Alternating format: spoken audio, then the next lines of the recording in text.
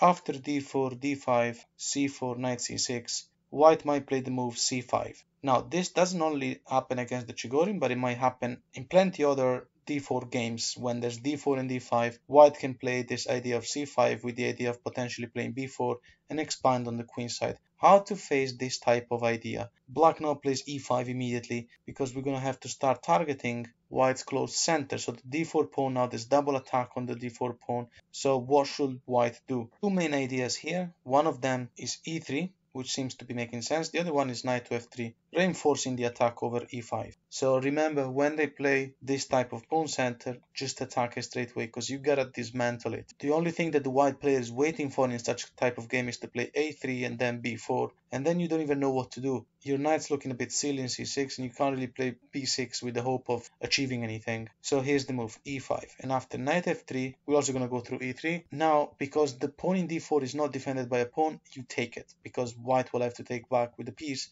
well, obviously the knight, but now we would just win a pawn in c5. There's no compensation for white, and so this is basically a silly line. That's why I've kept it for the beginning of the video, so we can move on to the more serious line straight after this. Let's just see a few best moves by both players to see how the setup should look like. After white takes knight, it's fine that we have this double pawn. It's not the end of the world. White now playing queen to c2, the best move, which targets the bishop. And if you move the bishop, you lose the pawn in c6, meaning that was the line that white was going for. However, queen to d6 holds everything, and after white's best move, which is e4, the idea, of course, is that if we take, then we will have this C double isolated pawns. Black, of course, plays knight to f6, reinforcing the attack over e4. And after pawn takes, kind of the only move. Here, we give back the extra pawn that we have by castling. And after capturing back in d5, black will have an important pawn advantage. Of course, the white player can't really take the pawn in c6 because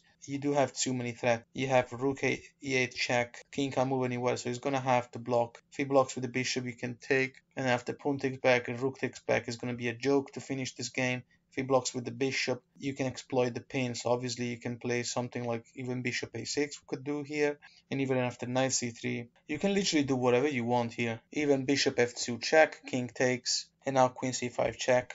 It's going to be game over. The king has nowhere to go. If he goes to f1, you can just take the bishop, for example. The knight is pinned, otherwise he will lose the queen. The white player will lose the queen. If the king goes back to e1, then plenty of ideas. You can even just take the bishop. So let's go back in this position. Set is not suggested to take the pawn.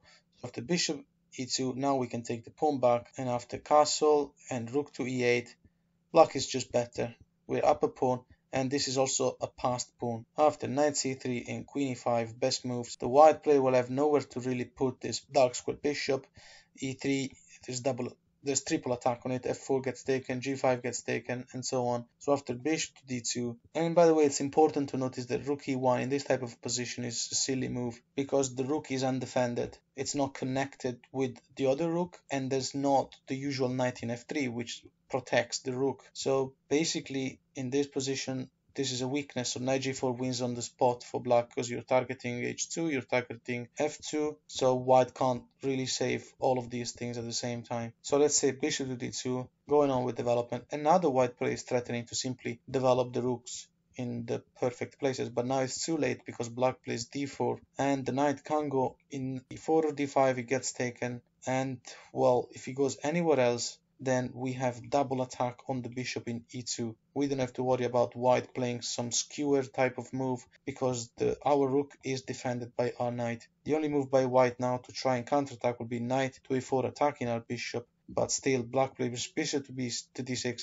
Now we have still double threat on the bishop in e2, whilst we have a threat of checkmate. And back in this position, white cannot have the option of playing f4 to counterattack the queen because you can simply take the knight to a check by the bishop. And one last thing, if white plays knight to b5, it is true that white has double attack on the bishop in e2, but also the queen will be attacking the bishop in c5. And yes, then we can take this bishop, but the white player will have some counterplay, especially after the move knight to c7. This is not looking particularly good. So the best move here is d3, which attacks the queen and the bishop. So if the queen goes to d3, then we will have double attack on e2 without having to worry about our dark square bishop. If instead the bishop goes to d3, Then knight to g4 threatens checkmate in one move. We had to play knight to g4 now because earlier there was a bishop in e2. By the way, bishop h7 does nothing. You just move the king. There's nothing here. The threat is still there. And obviously g3 doesn't block anything because you can play queen h5 with the threat of checkmate and also the threat of winning a piece. So in this position after knight g4,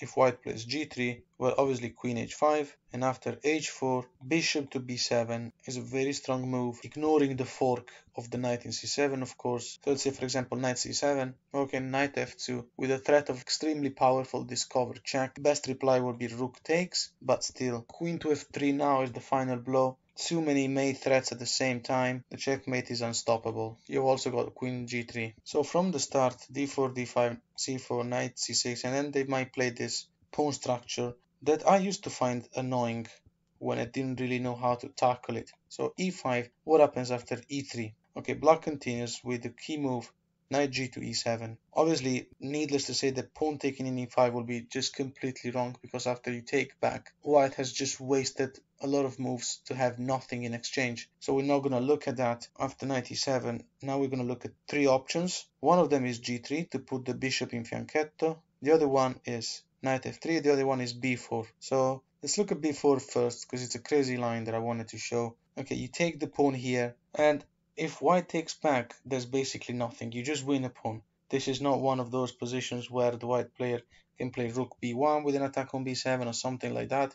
This is literally just a completely pointless sacrifice. Black's position is evaluated minus 150 or something like that, simply because there's just nothing.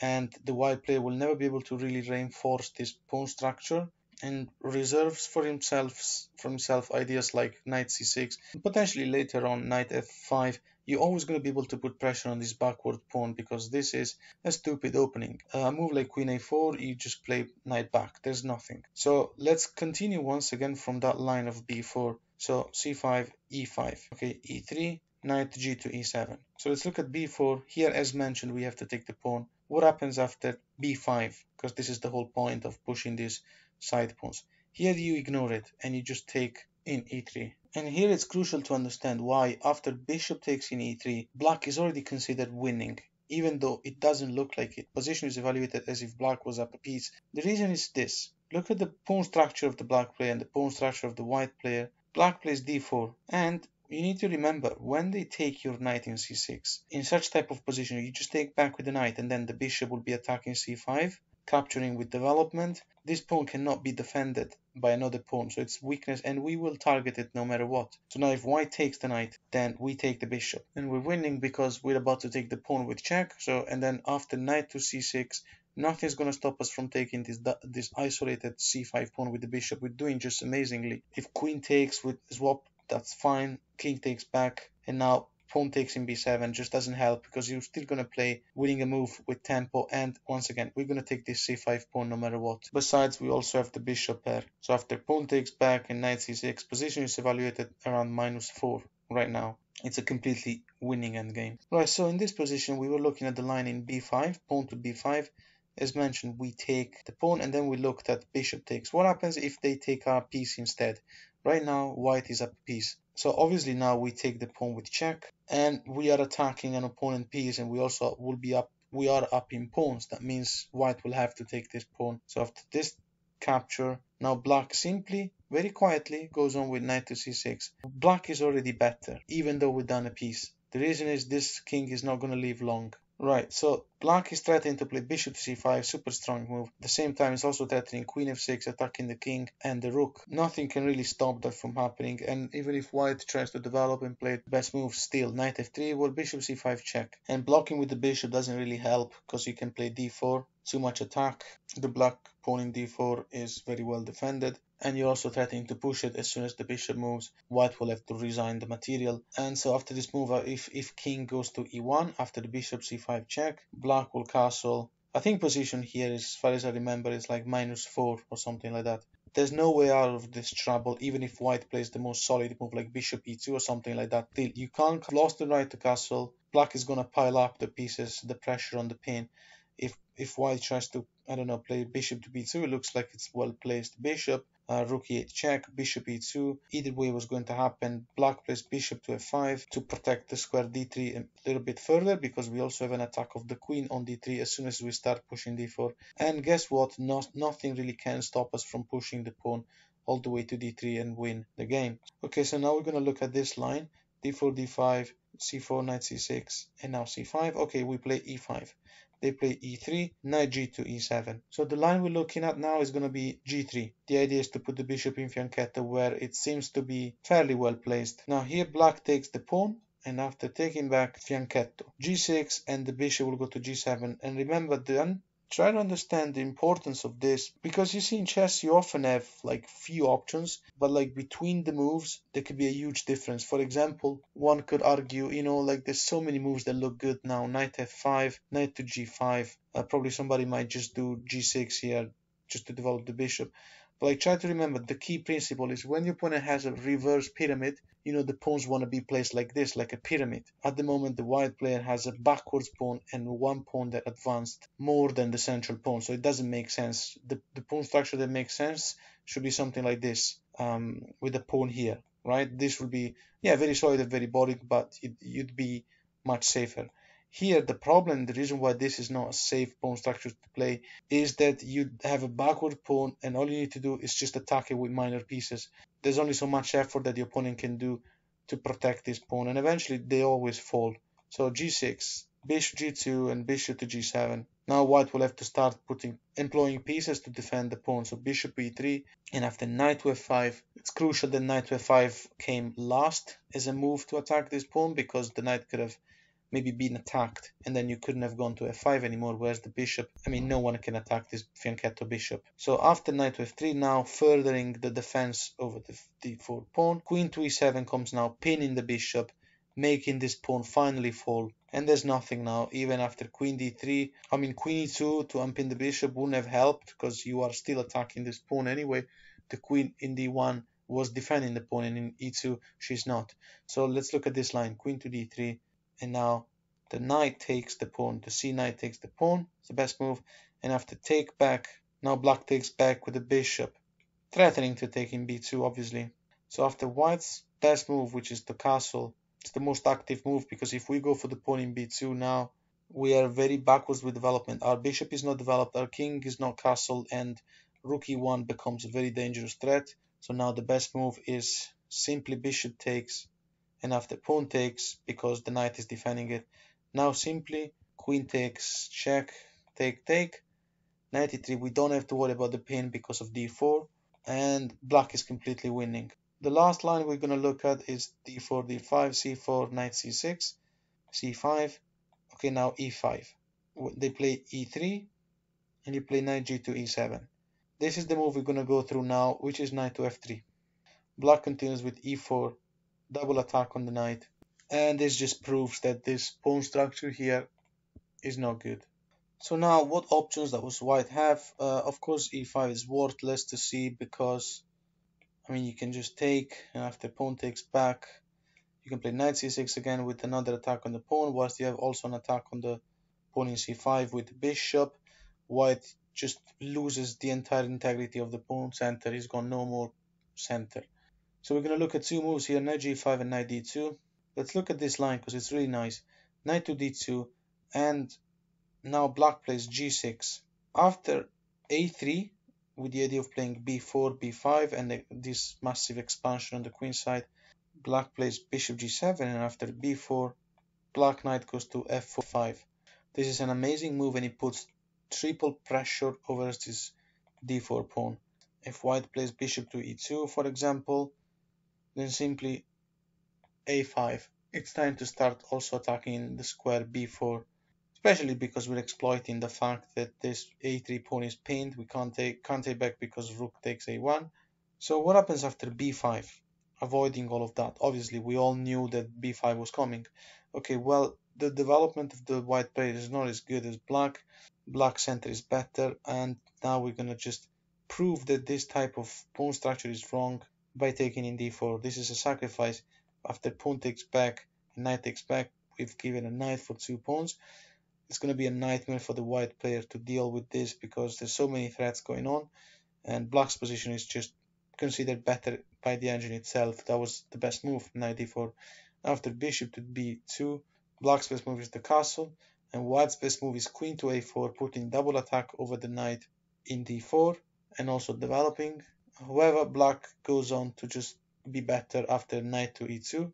Now we're up a piece. We're also threatening the bishop in b2, meaning that the white player cannot take the knight in e2. He will have to take our bishop first. However, it looks really good for white because the bishop has an attack on the rook, and after king takes knight, the white player will be simplifying. Black now though plays knight to f4. This is a great move. You're threatening knight d3, well you saved the knight and now you're threatening to take the bishop.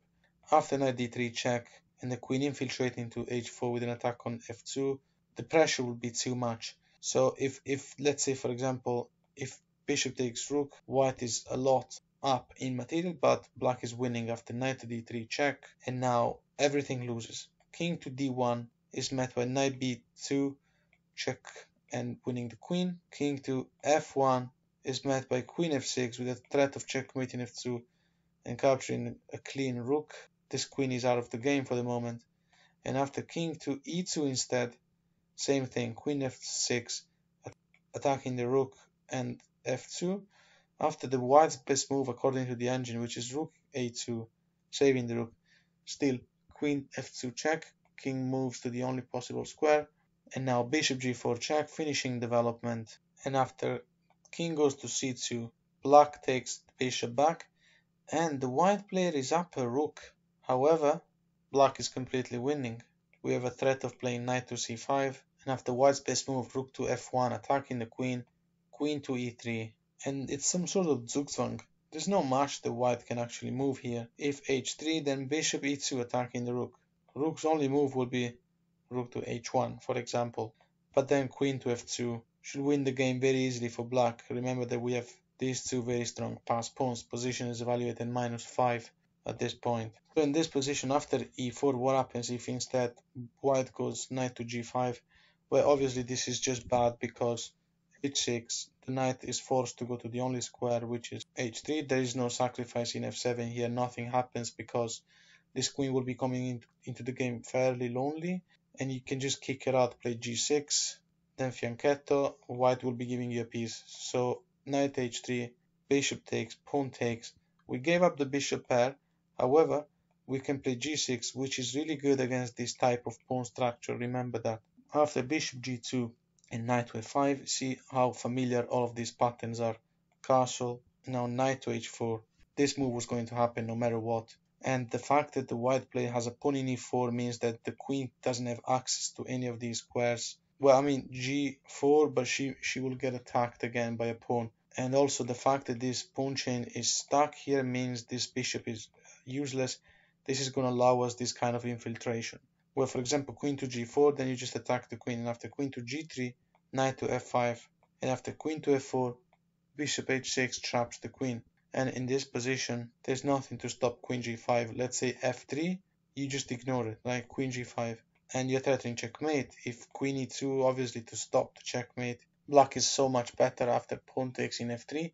The bishop is pinned, the queen can't take because of the knight. The rook will have to take, but then rook f3, knight takes, check, and after queen takes, black is completely winning after the stunning move knight d4, exploiting the e3 pin because you're threatening the bishop, renewing the attack on the queen, preparing to take the pawn in c5 as well.